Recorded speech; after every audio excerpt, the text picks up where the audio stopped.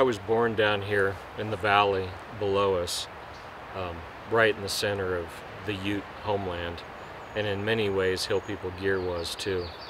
The Ute people basically their home territory was from the Continental Divide, all of western Colorado, and out into eastern Utah.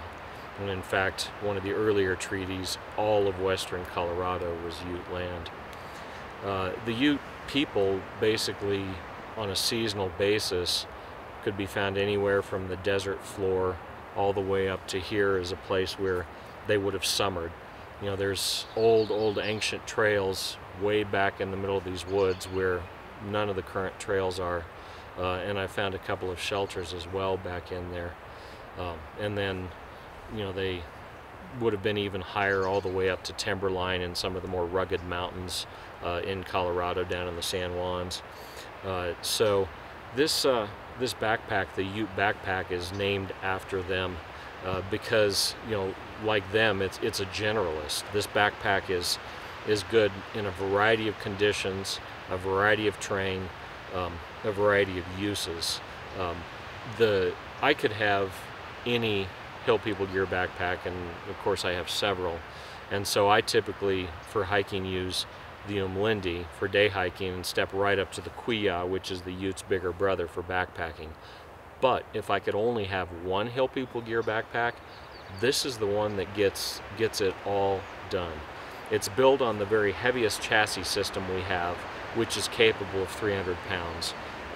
Probably more, but 300 pounds is all that I've tested it for.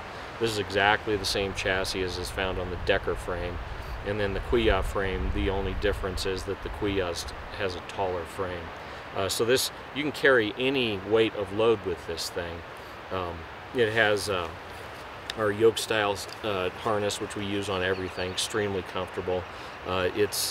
It's not sold with the Prairie Belt, but we're expecting you to buy a Prairie Belt with it. And the reason we don't sell it with the Prairie Belt is many of our customers already have a Prairie Belt and they don't want to buy a second one for their pack. So add a belt if you don't already have one.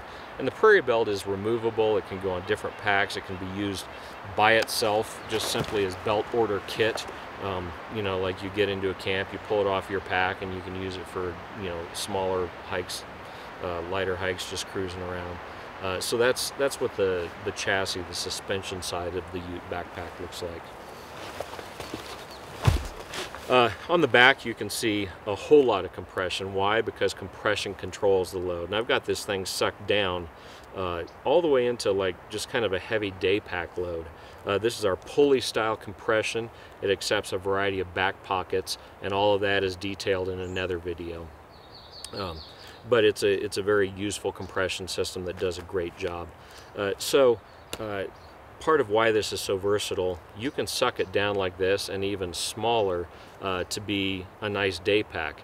At the same time, I've gone on midwinter overnight backpacking trips, so, you know, where I'm carrying enough stuff, including a mini wood stove, to keep me warm, you know, down to 0 pretty easily. And then I've done multi-day summer backpacking trips and even fall backpacking trips out of this thing. So it's very versatile in terms of what you can do with it. We're actually into version 2 of this pack after 8 years, and the changes that we've made, first of all, we've added a zippered top lid. So there's a zipper on this side and you got a dimensional pocket on top. Now, you know, I had mixed feelings about that. The reason there wasn't originally one is as soon as you have this big floppy top lid, you got to do something with it. Now, if you're running a back pocket, you can just kind of, where these takeoffs are from the back pocket, you can just suck this in behind the back pocket. But as you can see, if I had these vertical straps tied in here, which is where they tie in, there'd really be no way to control this. So all I've done is unhooked them and moved them to these tabs, and that allows me to really control this heavy top pocket that I have some things in. Underneath the top pocket, we have a Velcro field. So any Velcro back pouches you can put there. I'm using one of our tool rolls, just simply removable. And that's my first aid kit, and that's what lives underneath my top lid.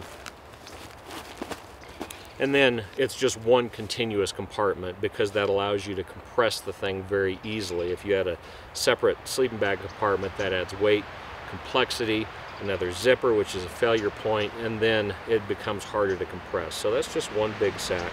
The other thing we've done for version 2 is we've made the wand pockets, which in version 1 were definitely oversized. This is a much bigger bellows wand pocket. You could put dual Nalgene's on each side if you wanted to, but there's a draw cord system on the wand pocket itself that'll allow you to lay the wand pocket completely flat if you don't want to have much in it.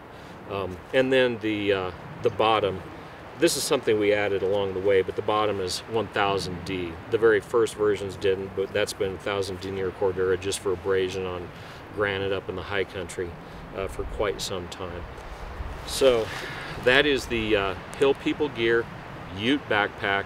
Very versatile pack, named in honor of the people whose homelands we now inhabit, who in fact themselves were great and very flexible exploiters of a variety of different environmental areas. And you can purchase this online or in our shop in downtown Grand Junction, Colorado, right smack dab there in the center of the traditional Ute homelands.